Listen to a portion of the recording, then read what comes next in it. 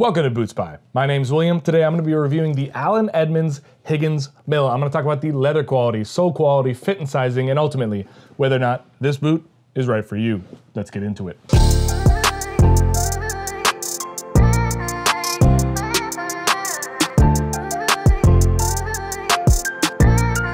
Guys, thank you so much for joining me. As I said, today we're reviewing the Allen Edmonds Higgins Mill boot. This is, Allen Edmonds, known for their dress shoes. They're stepping into rugged boots.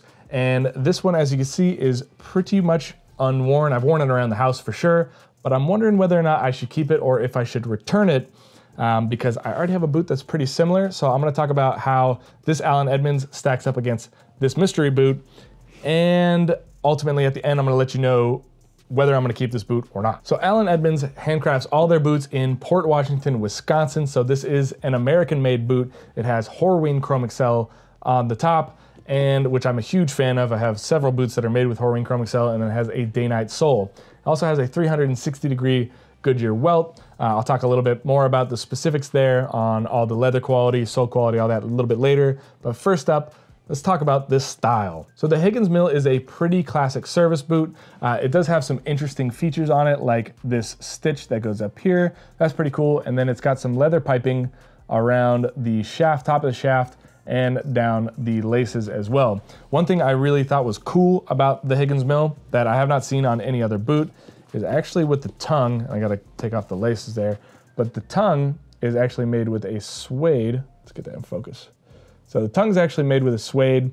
I think that's a really cool feature. That suede actually helps a lot with the overall comfort level of the boot. So it's not just for show, but it is a really cool style element. I gotta say, the Higgins Mill is a really beautiful looking boot. Has the brass hardware on there, three speed hooks, 5 eyelets. Again, yeah, Horween Chrome Excel. This is the brown version. And this is a pretty slim boot. So it's not super bulbous. It's not like the Red Wing Blacksmith. It's not like the Wolverine 1000 Mile. This is closer to, I want to say, the Thursday President, but it's a little bit thicker, and definitely the sole is more sturdy than on like a Thursday President. But it's a pretty classic plain toe service boot, not nearly as bulbous as the Red Wing Blacksmith or the Wolverine 1000 Mile. So I think guys who have a more like traditional style could definitely pull this boot off, and guys who wear slim jeans could pull this off as well. If you wear skinny jeans or anything like that, I think it's a little bit too big in the instep right here, or excuse me, around the ball of your foot. It's a little bit too wide for that. I'd go with a much more trendy and probably cheaper boot if that was the case. But yeah, if you dress like this, you'll be able to pull one of these off for sure. Did that just sound douchey? I have no idea. You be the judge. Let me know if that was douchey down in the comments. As for the leather quality, this is Horween Chrome Excel leather. As you can see, it has a beautiful natural shine to it. Horween Chrome Excel, if you don't already know, is an aniline leather. It is packed with oils and waxes. It is super rugged. It is very resistant to the weather. It's pretty resistant to scratches. It's really easy if it does get kind of scratched or scuffed up. It's really easy to buff those scratches out and to return back to this nice shiny state. So it's not like a super formal look, it's not like patent leather, not super shiny, but it can get a decent amount of shine on there and make this look like you could go like a dress boot with this. This isn't really the style of a dress boot, but Horween Chrome Excel, it's one of my favorite leathers. I have probably 5 boots now with Horween Chrome Excel, and I love all of them. The leather is 2 millimeters thick in the upper, and then it also has this really soft, and it's kind of hard to show, but it has this really soft lining in there that's also a millimeter. So you're getting 3 millimeters of leather between your foot, between the elements. So that is a decent thickness, but it's not so thick that you're feeling like swallowed in these boots. It's definitely pretty supple. Nice amount of breathability. 3 millimeters is good enough that nothing's gonna puncture that leather. Looking at the sole quality, this has a day-night rubber studded sole. And day-night soles, they do a really good job of balancing hardness, which adds a lot of durability, and grip. So usually the softer a rubber sole is, the more grip it has, but also the quicker it wears down. Makes sense, you're hitting your heel on the ground and it'll wear out. But Day-Night does a really good job of balancing that. I think they have more durability than other rubber studded soles that I've tried in the past.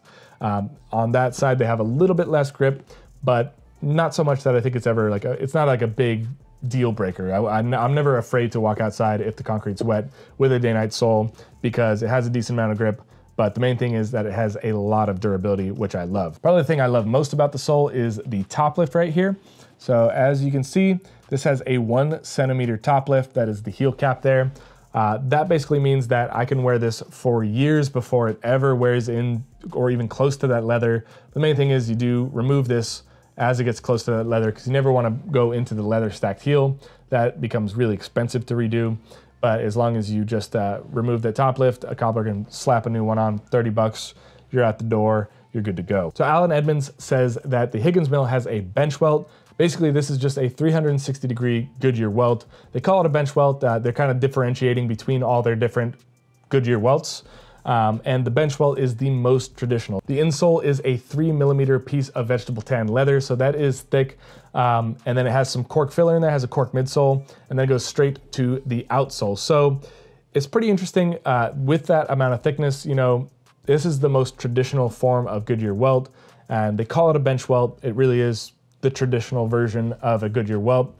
And it is, like many people think, it's not so comfortable on the first wear, but if you've ever owned a good pair of Goodyear welted boots or shoes, you know within a couple weeks your foot sinks into that and it becomes super comfortable. One interesting thing is that in that cork midsole, there's actually a wooden shank in there. I don't own any other boots with a wooden shank. That is unusual, but you can walk through a metal detector and that'll be fine, I guess. That's a cool little bonus. But yeah, wooden shank in there. I don't think it makes much difference between wood, steel, any of those materials. I don't think your wooden shank is going to break or anything like that. It'd be pretty hard to break that. I don't know what you would have to do to break a wooden shank in there, but just something to note. Fun fact. For fit and sizing, I ordered these a half size smaller than I would normally for my sneakers. So same size for a Red Wing, Wolverine, Thursday. I got the same. I got usually 10.5 in sneakers. I got a size 10 in the Allen Edmonds. One thing I really like about Allen Edmonds is that they offer their Higgins Mill boot in a huge variety of widths. So you can go B or narrow, D regular, E wide, or triple E extra wide. So that really gives a lot of room where you can kind of figure out how your boots should fit and how your feet are, and really get the perfect size of boots for yourself. You know, for me, I'm a 10D. It's pretty standard. You pretty much find that anywhere. The most, you know, D widths have the widest variety in terms of, you know, 7 to 15, I think is their range. You might have a little trouble if you're like a B or a triple E, but then that makes sense. But yeah, I just like that they have a huge variety of widths to build on. As for the break-in period, like I said, I have not worn these outside yet. I've only worn them around the house a little bit. I'm still wondering whether or not I should keep them or whether I should return them. So let's actually just dive into that now, why I'm thinking about returning them. And that's because there's another boot out there that I really like. It is a decent amount cheaper, and that is the Grant Stone Diesel. Now, at the time of filming, the Allen Edmonds Higgins Mill is $445, where the Grant Stone Diesel is $360. They are both made with Horween Chrome Excel leather, so this is basically the same leather. This is the crimson Chrome Excel, and this is the brown Chrome Excel, so there's a little bit of color difference that you can see. But essentially, these are really similar boots. They're both plain toe, which is really cool. But one thing that I appreciate about Grant Stone is that they do have triple stitching along the upper here. This heel counter right here is double stitched. Of course, you get the plain toe, whereas on the Allen Edmonds, you're just getting a single stitch along the upper. You have this decorative stitch, and then the heel is also single stitched. So the stitching is a little bit, you know, there's a little difference there. I like the hardware on the Grant Stone Diesel. I think it's, again, kind of like an antique brass, but it looks really cool. You're getting the same, a little bit more leather thickness from the Grant Stone Diesel. It's about 3.5 millimeters, including the lining and the upper. So the leather is a little bit more thick. Also in the sole, you have a leather insole, leather midsole, a little bit of cork filler in there, steel shank, and then you also get a rubber studded outsole. The welt on the Grant Stone Diesel is a split Norwegian welt, so it has a little bit more weather resistance than your standard Goodyear welt.